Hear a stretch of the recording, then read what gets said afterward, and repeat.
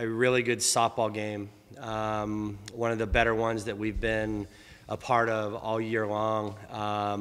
Thought both teams pitched well. Both teams played pretty good catch, and the bottom line, it just came down to execution at the very end, and they just found a way to make it happen. So all in all, I thought it was a good game. It's just hard when you come up on the wrong end. Potential to drive them in if they're aboard. This one popped and gets through the hole on the left side of the infield. First and second hitters of the afternoon aboard for OK State. 2-1 throw down to third, and the ball gets away, and they're going to wave her home.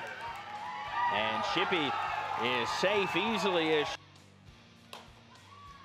this one's lifted out into right field, and just hanging on to it was Mickelson there in right field and leaning down. Glove. Yeah, that was a great effort, little basket catch there. Casey pitched a great game today.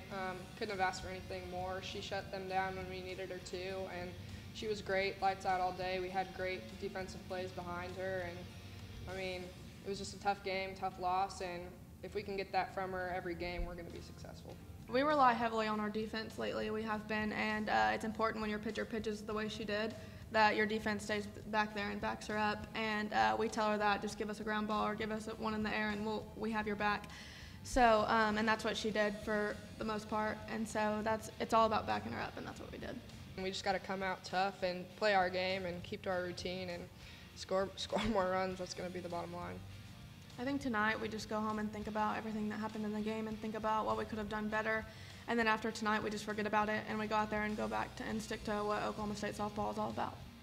Yeah, I think that's what this is all about. It's what postseason is all about, and the silver lining here is that we still have a chance to play tomorrow, and we've got a good group of kids. They're young. It's the first time in this spot, and I think they'll come out no matter who we play, and they'll play well.